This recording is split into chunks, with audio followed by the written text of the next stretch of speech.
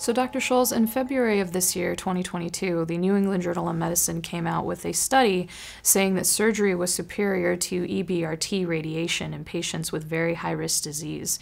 Can you give us some light on this study?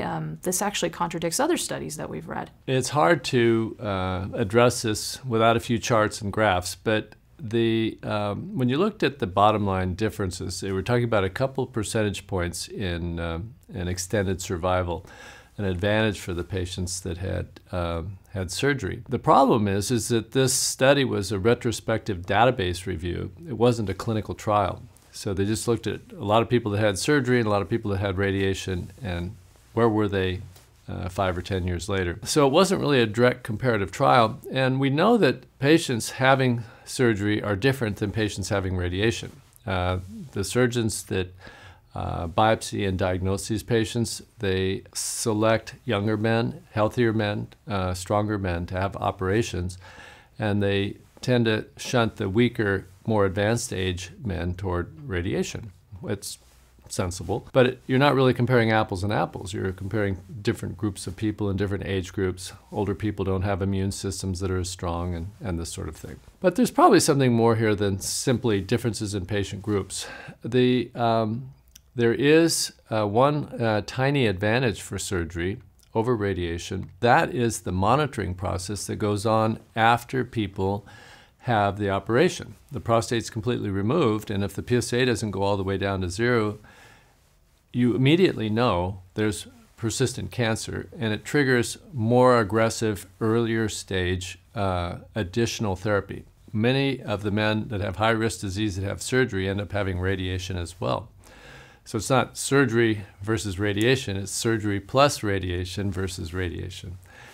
And I'll say, well, okay, that's not desirable to have 2 treatments rather than 1, but if there's a slight improvement in survival, maybe it's worth it. My response to that would be that there are other ways to initiate early aggressive therapy in the radiation patients that can, when properly implemented, can match the early treatment that the surgical patients are getting. We have PSMA PET scans now. We have other ways to detect early progression in our radiation patients that we didn't previously have. I think the other problem with the trial is that it's been well established that to get good control of large tumors in the prostate, you need brachytherapy. You need a high dose of radiation that really can't be achieved with beam radiation. The IMRT is a type of beam radiation. And so to treat high-risk patients with IMRT alone is probably not state-of-the-art care. People are always trying to get a simplistic black and white answer between surgery and radiation. Sadly, the actual difference was so small, 1 to 2 percentage points, that it's only going to affect 1 out of 50 men and their outcome in an outcome that would be different. Makes for good conversation. I'm glad it gives me another chance to tell people to avoid surgery, that they do need to get state-of-the-art care. It does make a difference. People that get treated better with more aggressive early stage treatment will have better outcomes and better survival. Another question we have a 66-year-old who has Gleason 9 prostate cancer, and he's decided that he wants proton therapy.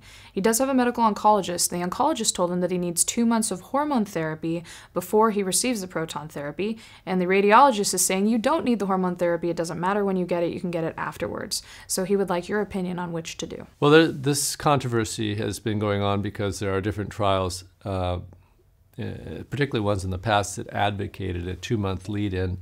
But I think that the radiation therapist in this case is accurate because the more recent trial suggests that the timing of the hormone treatment is not that critical. Of course, now again with PSMA PET scans, we have to question whether we even need hormone therapy at all. The hormone therapy has some improvement in getting better local control rates. Again, we try and achieve those better local control rates with brachytherapy rather than beam radiation. But the hormone therapy primarily has an advantage for treating potential micrometastatic disease outside the prostate. And the new PSMA PET scans are very good at detecting that. And when people have clear scans, it raises the question of how much hormone therapy do you really need? I think you said he had a Gleason 9, and those historically would be treated with about 18 months of hormone therapy, and not 4 months, which you mentioned. But If someone had a negative PSMA PET scan, then maybe a mere 4 months of therapy would be a reasonable guess as to what's optimal. We don't really have clinical trials yet validating precisely what is the best approach for these patients now that we have these PSMA PET scans. So we have a patient who has Gleason 8 prostate cancer, and they're wondering if there's a rationale to do genomic testing.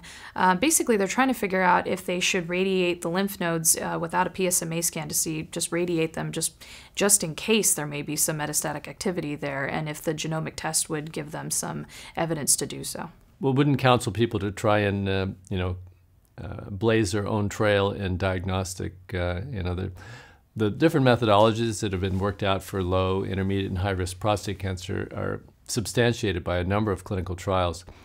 So the idea of genomic testing is useful, I think, for patients that are at a tipping point. And this, in the prostate world, usually is that men that have 3+4, they're thinking about watching versus treating their favorable intermediate risk prostate cancer.